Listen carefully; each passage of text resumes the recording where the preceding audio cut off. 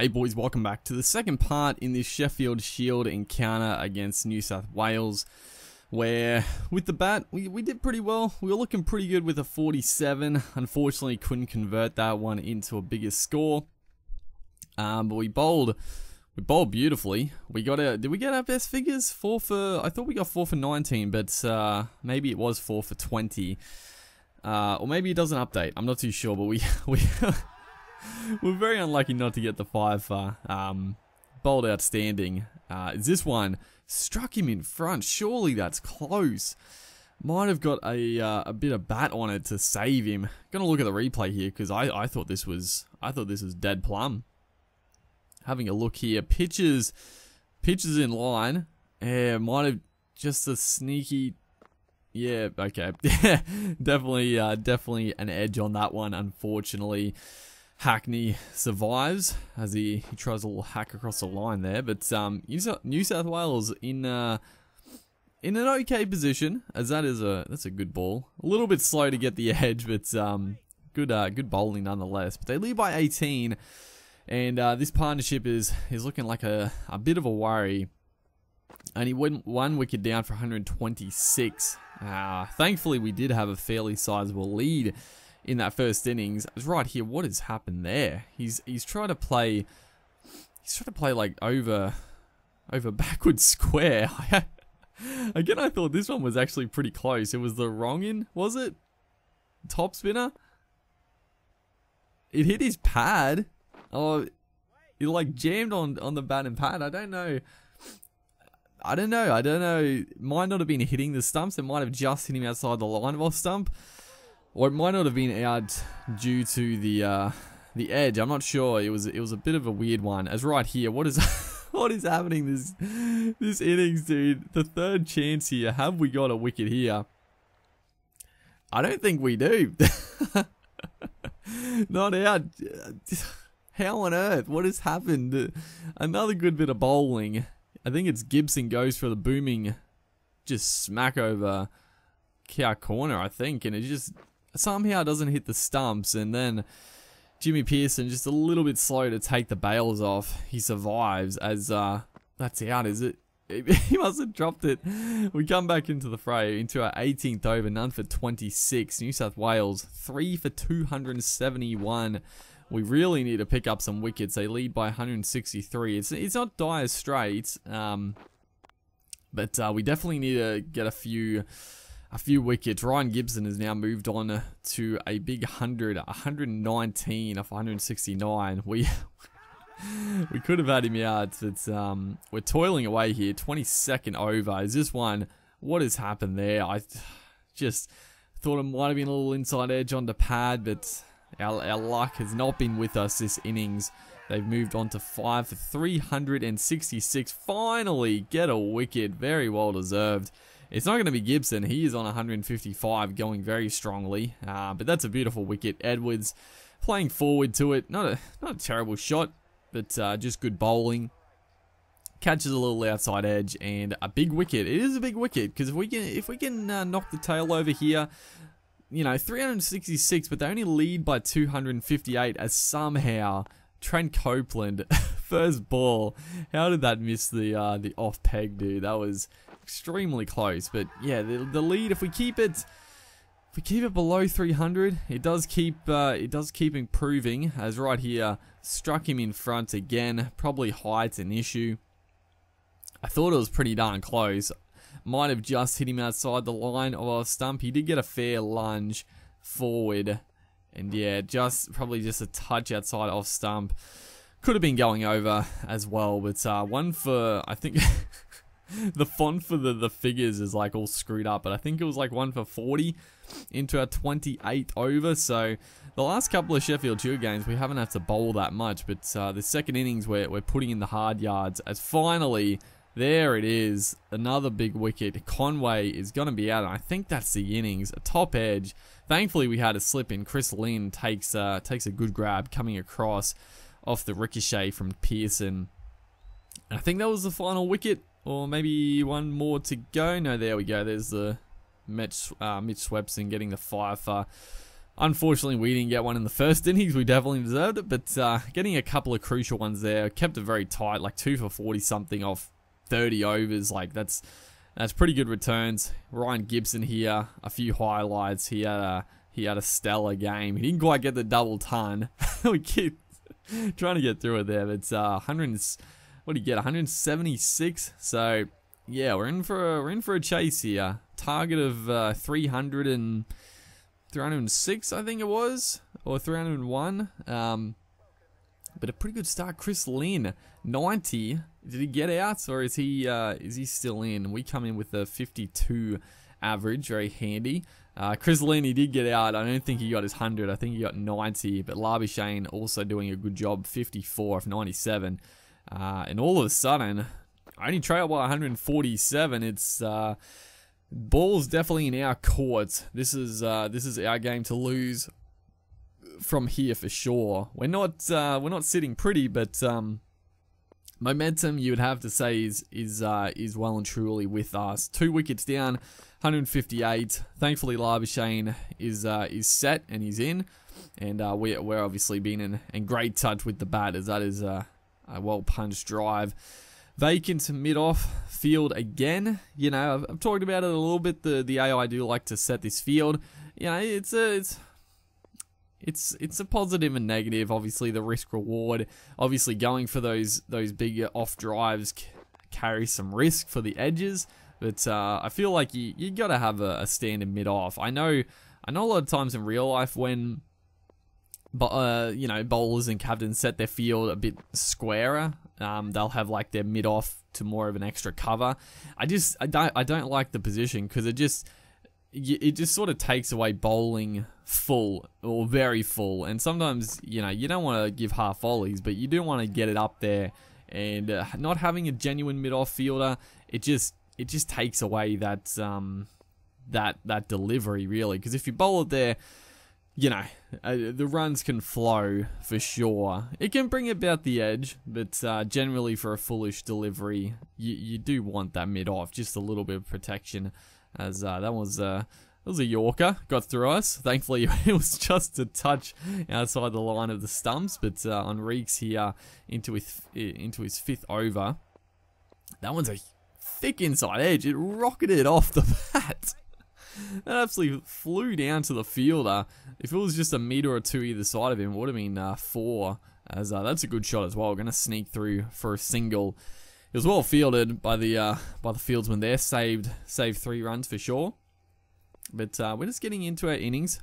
Trail by 124. So we don't have to be the saviour here. We just got to bat around at Labuschagne, who was batting beautifully.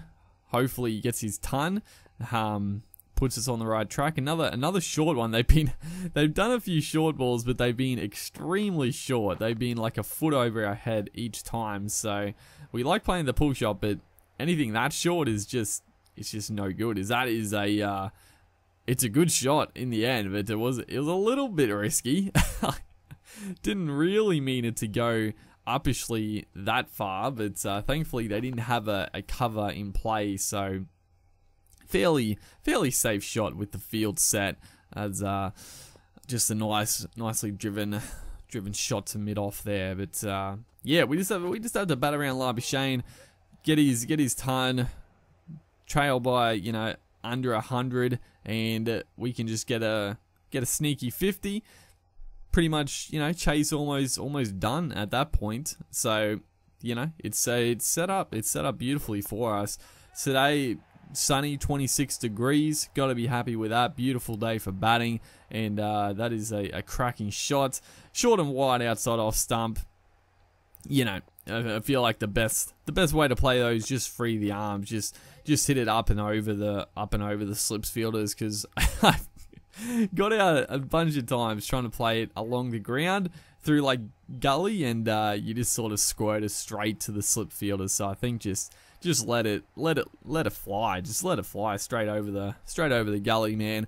Easy boundary every time. As another 4 straight through the covers there. They do have it is a fairly attacking field for sure. You'd probably expect soon, as unfortunately Labuschagne has departed Sam Hazlitt, the new man to the crease. So the that one wicket, we're still only 3 for 192, as that is another, that's just exactly what I'm talking about. Beautifully played over the slips there. That is beautiful to watch. Almost 6 too. It was a well-timed shot. But that one wicket, only 3 down for almost 200, but that one wicket changes the dynamic a lot. Another beautiful shot. This time we didn't go up and over, but that time we played it beautifully down to the ground in between gully and point. That's class. That's class batting. But now the pressure is definitely well and truly on us, because we've seen it. We've seen it pretty much every innings in our Shield matches in this cream mode, that if we get out, the middle to lower order fold pretty darn quickly. They generally, to get 100 runs off them is a little bit of an ask, because that is a fantastic shot. What about that? High over off stump, and we have just smacked it well forward a square leg over mid wicket with power too. This has been a great over. 4.4. It's been tremendous batting, as this one again just guided through that region. Not quite going to get to the boundary. We're going to pick up another couple though, so we're sort of taking the attack to the bowlers here, while the field is fairly attacking at the minute. They're trying to get wickets. We're trying to just get runs on the board quickly, put the pressure back on. The bowlers lose their line of length a little bit. Hopefully the captain sort of spreads his field out, loses a couple of attacking fielders, and just make this final 91 runs a little bit easier, as that one is cracked again. Just going to be a single. They do have a couple men back, which I think that's actually a pretty good field for us, especially as that is swept beautifully. Again, we're batting just, our form with the bat has been absolutely first class throughout the whole career. Honestly, we're 42 off 26. Playing like a T20 match at the minute. We're not even really slogging. It's just good batting. It's good batting in attacking the bowlers. But what was I talking about? The field. Yeah, I like the field actually of the 2 men back on the boundaries square, just because we do like to play, obviously. We do like to play the short ball, and just a little mishit can easily get us out. So yeah, it's a handy tactic for sure. Okay, so Nathan Lyon continuing on here, 46 off 28. Going for the big heave-ho over square leg, trying to bring up the 50 in one foul swoop there. Just missed everything, thankfully. The round the wicket tactic, we've talked about it a little bit. Don't understand it, but that is a beautifully driven shot. Through wide extra cover, wide mid off, whatever you want to say. 50 off 30, 10 fours, 40 runs in boundaries. Dealing, we should be pretty fresh. We haven't had to do much running, so yeah, it's been just a couple of big overs. A couple of overs gone for, 2 overs have gone for 24 runs at least. Great stuff indeed. And Hazlitt, he's come in and he's been proactive as well. 10 off 15. That's all he has to do. Just get a handy little 30 runs and trail by only 66 runs. You would hope as direct hit could have been a little bit of strife there, but you would hope at this point we're pretty much set for another victory and to make it back to back or 3 on the trot. I think we've been in good form with the Sheffield Shield this year. As Lyon there throws it out wide, bit of a I don't know, a bit of a gift for us maybe, or trying to tempt us into a big shot, looking for a wicket. Got to do something, as this one is cut off. No run there, as he continues on around the wicket. Surprisingly, he's kept around the wicket. It honestly makes facing him a lot easier, because unless he does throw it up outside off stump, most of his deliveries are straight and going down even further legs. So when you pretty much just keep working him on the leg side, just like that, exactly. But over the wicket, you know, he can toss it up outside off stump a little bit easier. And we've got to be a little bit more careful as to where we're playing it and what balls we're actually playing. That was such a good shot too. Just a little flick there. So 61 off 39. The plan continues. And again, just over pitch, too straight. It's a good shot. It's a really good shot. Just whipping it through that's mid wicket region. But it's bad bowling. It's bad bowling, and it's bad captaincy as well. I don't know why. I don't know why they're persisting with the tactic. I don't even think the last game we got out to the spinners coming around the wicket. As Ben Dwarshuis comes back into the attack here. One bowler we do have a bit of trouble facing, just the extra pace, but this time we're in some good touch here.